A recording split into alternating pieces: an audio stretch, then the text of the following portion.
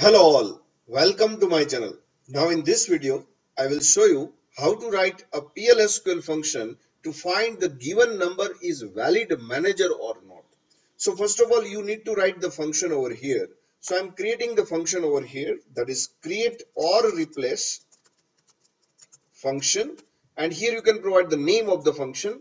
I'm giving the name of my function is manager, and here you can provide the parameter. Here I'm providing the parameter, that is parameter number, that is employee dot manager percentage type. So what happened, the manager column available in employee table, the data type of that particular column will be assigned to this PNO variable. Now here I am writing that return number. Why? Because I want to return 1 if the manager is valid. Else I want to return 0. Here I am writing that is begin and.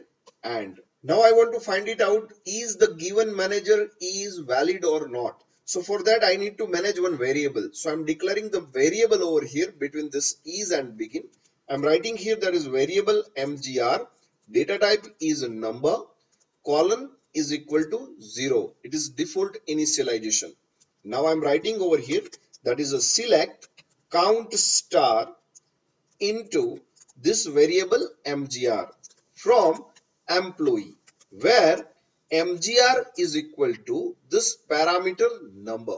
So what happens if user provide the parameter over here, for example 7839, then it will check is the 7839 is available in the mgr column. If yes, then the how many times.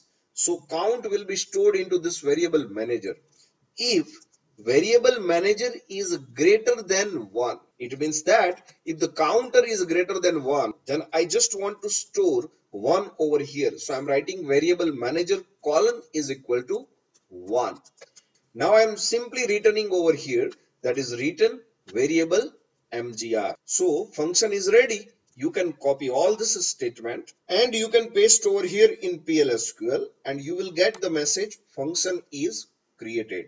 Now it's a time to test the function. So it is very simple. You can write over here that is select employee number, name, job and salary. Now I'm testing the function that is manager, and I'm providing over here employee number from employee.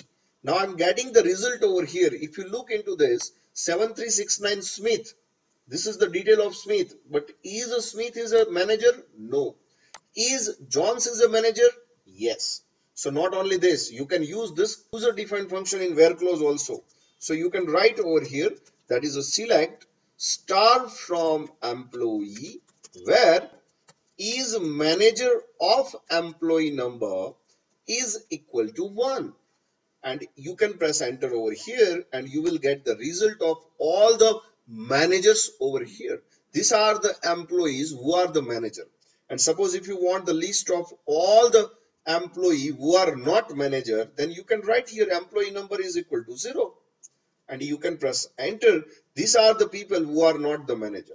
So this is the way you can write the PLSQL function to find given number is valid manager or not. So that's it from my side. If you like this video, then please like, share and subscribe to my channel. Thank you very much. Have a nice day.